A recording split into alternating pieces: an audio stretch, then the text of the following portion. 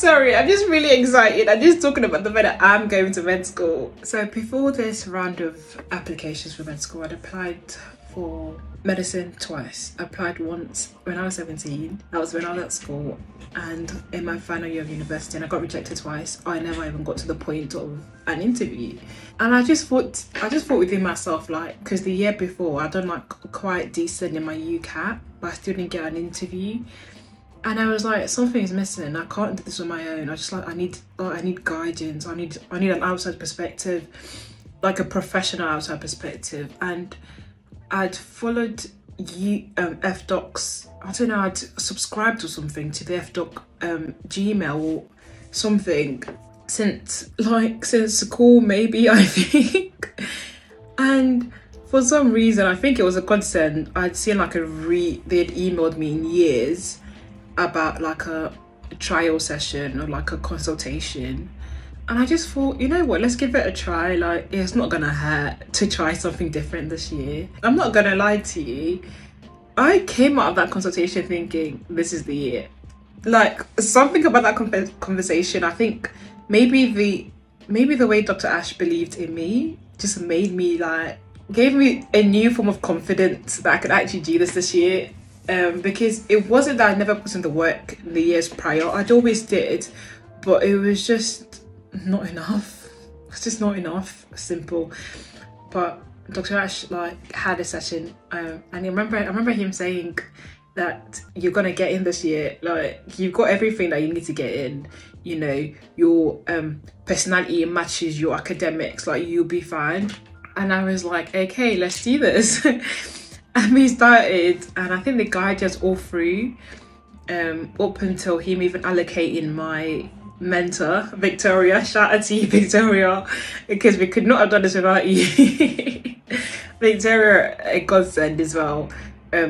Just to help the tutoring, the sessions, the extra commitments that I'd actually taken out of just my day-to-day commitments, helped me with my applications.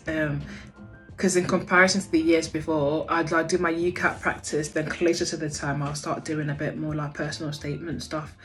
But with FDoc, they made us start a couple months before, and I think that was quite good because I was able to add every single thing I needed to add in the right way to my personal statement, and just getting someone professional to like read it, kind of guide me, because my personal statement was never bad. Well, objectively speaking, was never bad, but I think FutureDoc just helped me tweak everything to the way that it meant to be. And I actually got interviews. I got 2 interviews, one at Warwick and the other at Restore, which were both graduate entry, and that's what I was going for because I applied for 2 graduate entries and 2 undergraduate entries. I didn't really want to do undergraduate because, yeah, I didn't want the extra year. I didn't know how I was going to fund it either.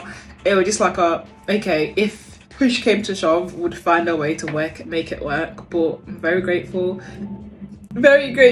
because I got an offer at Warwick. But back to my journey, I got interviews, and just the whole interview process, like learning, you know, how to structure your answers and body language, and just little things like that that take you from the top 70 to the top 90%. FDoc helped with, and just helping with just everything, like everything non-medical in the sense, non-technical, if that makes any sort of sense. I'm sorry, I'm just really excited. I'm just talking about the fact that I'm going to med school. It's just, yeah, I still can't believe it. It still feels like a dream. It's like somebody wake me up. I'm awake, and I know I'm awake. But yeah, I'm just very grateful for all the help, all the guidance, all the just encouragement, really, like having somebody believe in you, like off of just one conversation. I don't even think it was up to an hour. We had a conversation about my past in relation to medical applications, and just I remember like Dr. Ash just looking at me and telling me like, yeah, like we can help you, like I know you're gonna get in. It's like, how can somebody look at me with my past experiences? So a little background story actually, and I think this is why I've struggled a little bit. I only did 5 GCSEs. because when I moved to the UK, I went to a college that did GCSE, so I didn't actually go through year 10 and year 11. I just went straight to year 11, and I could only do 5 GCSEs at this college. So I actually only have 5 GCSEs in comparison to my old counterparts that have like 9 or like 11. So I've always been at a disadvantage. So having someone like say to me, all of the things that you think are disadvantages to you, we can tweak that and turn that to your advantage, and it's worked, and I'm so grateful to God, because I could not have gotten there without him either. I'm just very grateful. Thank you to every single person that did a UCAT, that did an interview session, that everyone that's read my personal statement, tweaked my personal statement. Yeah, just thank you everybody.